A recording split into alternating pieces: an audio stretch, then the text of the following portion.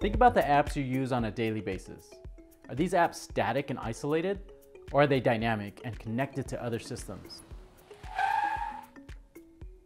I'm guessing you don't use one of these very often, so the answer is probably the latter. In order to build useful systems, developers need a way to allow these systems to receive and store user input. Without it, things like posting an update to social media, checking your email, or browsing the web simply wouldn't be possible. And these phones we all keep in our pockets would be little more than fancy plastic. So how does user input make it from one system to the other? The answer is webhooks and the application programming interface, but we just call it an API. Let me show you how they work. You can think of an API as a doorway through which two systems are able to share data. In order for the sharing to happen, system A has to request something from system B. When system B receives this request, it checks to make sure that 1, it has the resource, and 2, that system A is authorized to have it. If all is clear on both fronts, system B will deliver on system A's request. But if something goes wrong, system B will also send back an error message. This process is known as the request response cycle. Now, let's take a look at an API in action using mParticle's data planning API, which lets you manage data plans in your mParticle workspace. We'll start here in the mParticle workspace, looking at a data plan for an e-commerce store that sells sofas. Now let's jump over to Postman, which we'll use to interact with the data planning API. We want to fetch our latest data plan from mParticle. To do so, we'll add a few pieces of information to our API request, telling mParticle that we're authorized to get this information. Now, to fetch our data plan, we'll hit send on this GET request, and there it is. But what if we want to create a new data plan on the fly? The data planning API lets us do that as well. In this request, we'll include all the information we want in our data plan as a JSON object in the API call.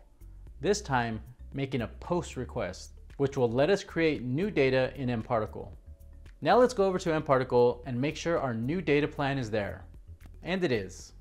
As you can see, in addition to asking for data, these requests can also be used to create, update, and delete data, which is why they're often the go-to tool for integrating two systems.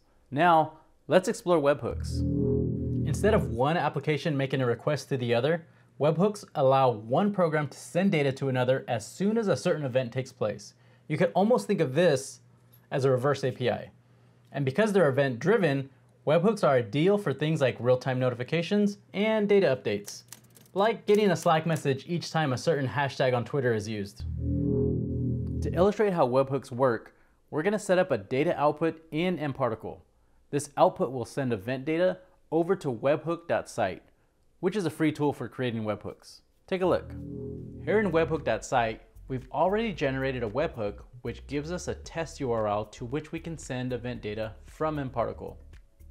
Now in mParticle, we'll establish this webhook as a new data output by giving mParticle the webhook URL. Now let's use a sample e-commerce app to forward some events to mParticle. Here on the left, we're performing some actions in this app, and behind the scenes, our behaviors are being captured as data events and being sent to mParticle, which we can see in real time here on the right. Let's filter our events by outbound. This will show us all the data being forwarded to our webhook destination. Back over in our test webhook, we can see that these events are arriving in real time as post requests. We can also examine the payload, which is the contents of the data being forwarded. So as you can see, both APIs and webhooks allow data to flow between systems, thus powering an entire economy of interconnected applications. To see this in action, check out a free trial of mParticle. And don't worry if you don't have an app to test with. Check out our free sample apps repo below. Thanks for watching.